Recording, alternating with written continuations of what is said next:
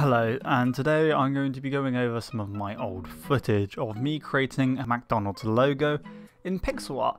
I really like pixel art. I've gotten really into pixel art lately.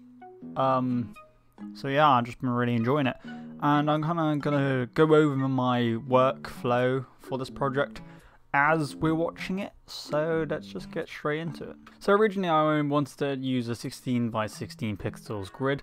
Simply enough, I thought this would be the best size for my artwork, though later on I do end up changing it.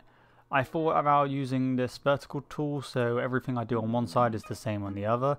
However, I didn't end up using it too much on the final piece, though these early few test designs I very much did. I was really struggling to actually create a McDonald's logo at first, like what we're watching here. I was struggling very heavily, simply enough because an M is quite a hard thing to do. It's like the largest letter, if I believe.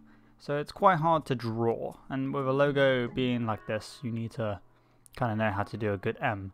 But I was really struggling trying to convert this into pixel art. Because of this I had to get up a lot of reference images, some of which were McDonald's reference images, going from basic to a 5 pixel long to a larger, more detailed canvas. Something I also found out was that colour is actually extremely important for projects like these, with McDonald's being basically just 2 colours, so basically becoming 1-bit art.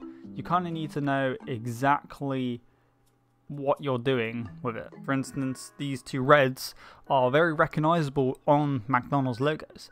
However, it's also quite hard to get these reds quite realistic because they're quite bleached and everything like this.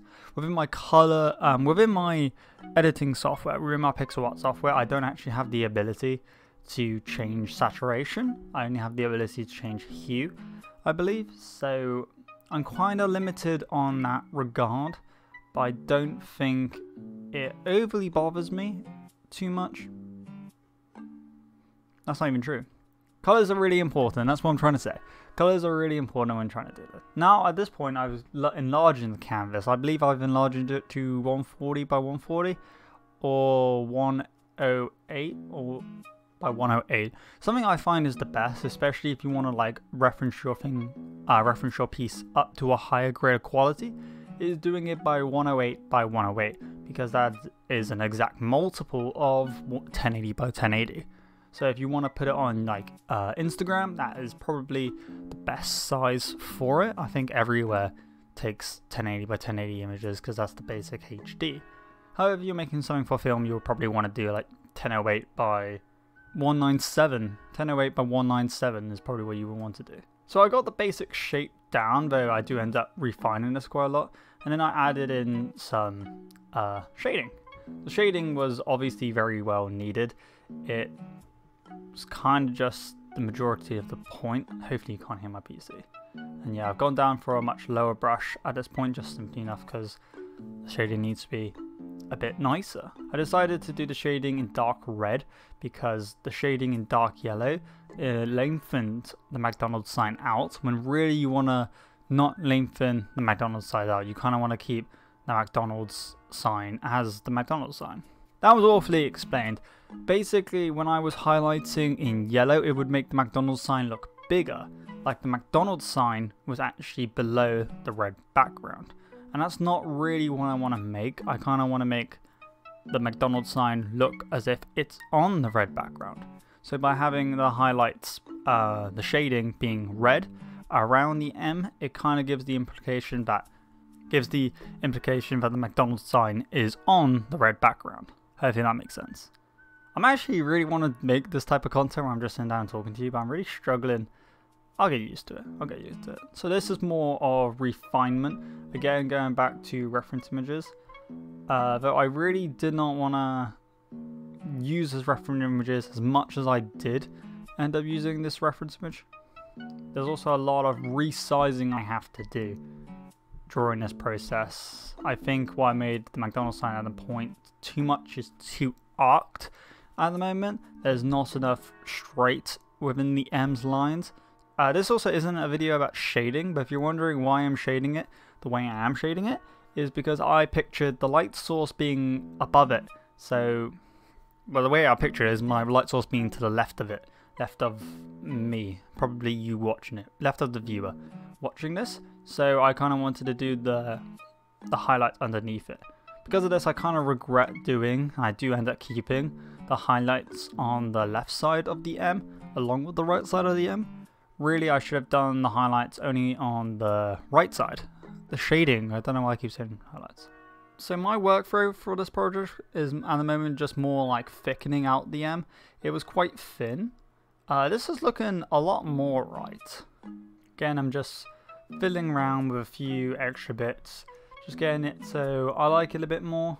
Adding in the shading again where I got rid of the shading. This is probably the best example. It's always really good to zoom out of your project, because especially with pixel art, I find it especially that if you look at it from a close perspective for too often, you tend up getting enhanced by it meant to be looking like that. So for instance, if I stay this zoomed in, I will try and make it look good within that zoomed in perspective. But you gotta remember, if it's made for something such as a game or Instagram post or something like that, they're going to be seeing it from quite a far away angle. So the fact that the McDonald's logo looks so good close up is kind of irrelevant, because if you do make it an asset in a game or something like that, they're going to be watching it in a small part of the center. Great, that was my phone going off. At this point, I was going over doing some of the text. I wanted the word McDonald's underneath it. This is actually before I started like working on bit text, because the work I've done here is actually not drastically bad, though I don't think I kept to a consistent proportion sideways. I did keep it lengthways, so through my X and Y, I made my X's sometimes a lot larger than my Y's. I also, you can see me here going back and just fixing some of the proportions, like they were either just too far away or too together. There was another Discord message. If you can tell me how to turn those off, please do. And then I was just proportioning that correctly with the M. And then I think I did a few other like small little fix-ups, but nothing massive. So yeah, with that being said, hopefully this can give you a better insight on my workflow process. And I'm just going to go in and show you the final image right now.